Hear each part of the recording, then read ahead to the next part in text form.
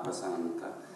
E mi ricordo questa cosa, probabilmente a molti di voi comunque sarà capitato di visitare un sito archeologico come questo, quando lo visitano anche alcune scolaresche, specialmente di scuola media inferiore. Non solo episodi però, quelli di oggi conservano... No, fermo. Questo viene dopo. Dicevo, vi sarà capitato di vedere questo evento, chiamiamolo neutralmente, e naturalmente non possiamo certo essere contenti di quello che accade. Io ho un ricordo particolare, perché è il ricordo che ebbi, di quello che mi fece notare Lello, greco, una delle prime volte, circa 20 anni fa, credo, in cui mi portava in giro a vedere Pestum. Stavamo lavorando a un altro progetto e mi faceva vedere questi insegnanti che cercavano inutilmente di conciliare l'inconciliabile, cioè tenere insieme la funzione di cane da pastore per tenere insieme questa mandria che debordava, il tentativo di fermare le punte estreme che rischiavano di farsi male, tra l'altro, e poi al tempo stesso di dire qualcosa di rilevante nei confronti del monumento.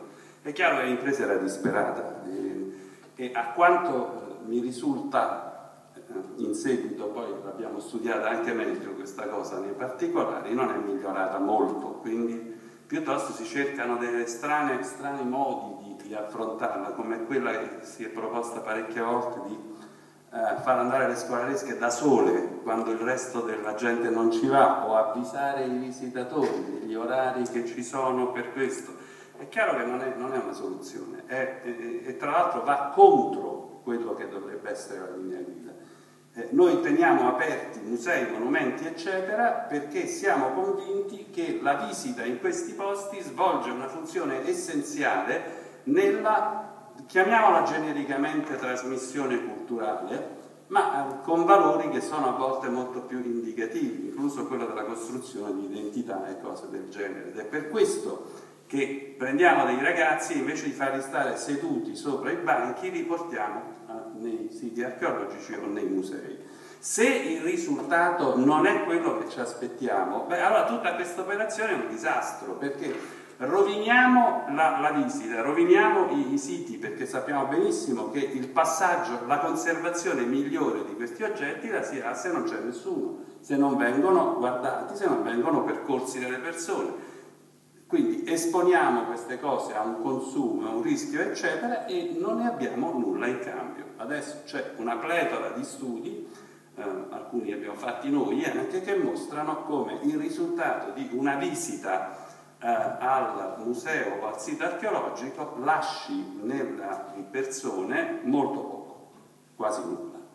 E questo è vero in larga misura. Quindi il problema è grosso, è totale, non riguarda soltanto le scolaresche, benché lì è più grave perché si combinano due negatività, quella dell'assenza dalla scuola, quella di un certo fastidio e quella del rischio di questa cosa qui. Quindi non è un problema secondario. Io non parlo mai, come sapete probabilmente, di valorizzazione, perché non c'è niente da valorizzare, gli oggetti sono valori. Il problema è che questo valore che portano intrinsecamente deve essere espresso, cioè deve essere portato, e questa è una questione di comunicazione, cioè una questione di fare in modo che quei contenuti che tutti noi conosciamo, apprezziamo eccetera passino nella testa delle persone che ci vanno. Se non otteniamo questo, guardate, è molto meglio chiudere tutto, perché non si giustifica l'enorme investimento che si fa per questo scopo, è una finzione. Quindi va preso sul serio. Il problema è che questa non è un compito semplice. Io parlerò del caso dei ragazzi perché è ancora più complicato, e per questo l'abbiamo voluto affrontare in questo esempio, ma riguarda un po' tutti, riguarda tutto il pubblico. Non è che il pubblico adulto abbia dei risultati molto migliori di quelli che si trovano i ragazzi quando si va a vedere cosa è passato, cosa ha preso in questo. Ora, ci si concentra spesso, giustamente anche, su una delle componenti. Una delle componenti è quella che naturalmente per capire certe cose bisogna che queste conoscenze vengano passate, vengano date, o queste conoscenze, come nel caso di questa platea già ci sono delle persone, quindi è sufficiente una o due parole per fare, oppure bisogna che l'organismo che espone offra questo tipo di background perché si possa capire, perché l'oggetto possa svolgere la funzione comunicativa che gli è propria. Se non si fa questo non si riesce a passare, non c'è dove fare. Il problema è che non si tratta, purtroppo, per come siamo fatti noi siamo esseri abbastanza complicati cognitivamente per molti motivi. Il problema è che bisogna farlo in una maniera in cui non è solo un problema conoscitivo.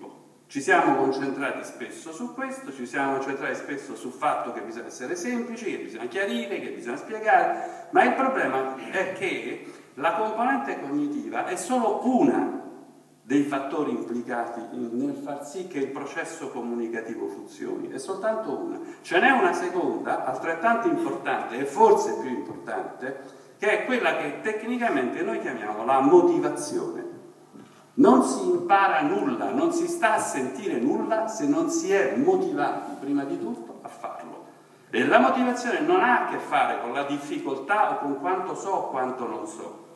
Va bene? Ha a che fare con il fatto che devo avere un interesse, devo avere una disposizione a farlo. Se non ce l'ho, che sia grande, che sia piccolo, che sia adulto o che sia ragazzo di scuola, non serve. Allora, sono convinto che i buoni insegnanti, come le buone guide, sono assolutamente in grado di raccontare delle storie alla portata della cultura di una persona che va a visitare un posto del genere. Il problema è che lo fanno in una maniera che non riesce a passare perché non riesce a motivare prima di tutto le persone a compiere questo passaggio.